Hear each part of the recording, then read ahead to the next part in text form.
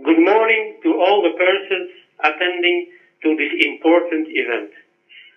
After many years since I won in 1969 the contest for the coins of the common size of the euro currency, I have had now the chance to come back on this concept with another important project of a global coin already presented to the G8 leaders.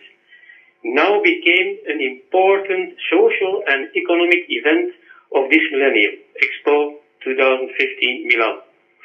I thank my friend Sandro Sassoli to have involved me in this new experience, and I am glad to have given my contribution for the Universal Expo program.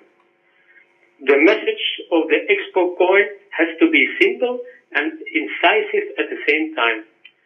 The concept of the number one with the unity in diversity motto is of immediate comprehension for everybody.